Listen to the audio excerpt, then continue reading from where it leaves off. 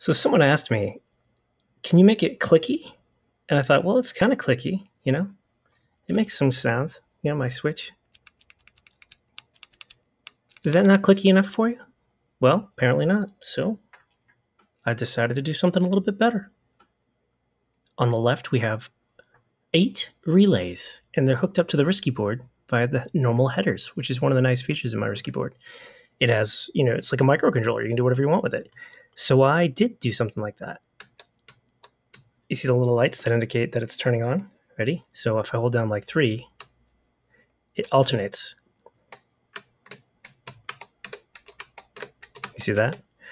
So we got our clicky sound, and it's actually ridiculously clicky. But I'm going to get the microphone closer so you can see what I'm talking about. This is kind of cool. I like it. And now that I've done this, there's no excuse. All you need is like one pin, right? On your QMK, whatever you got going on. Just set it low. Bam.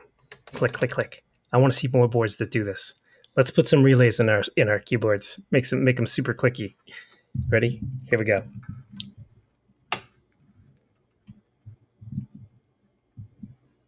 All right, that seems to be aimed properly. Let me let's switch it out over to screen and typing. All right.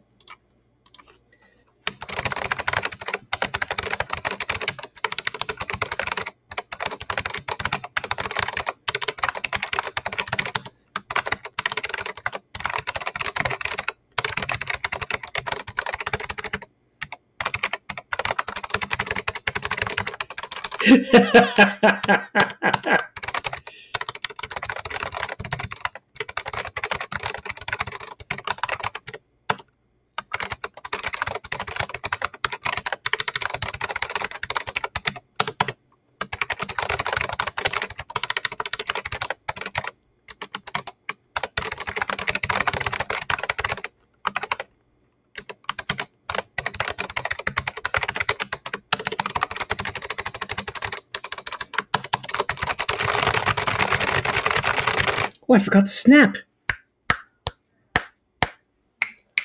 There we go. Oh, it's hot in the garage tonight. Sweaty fingers.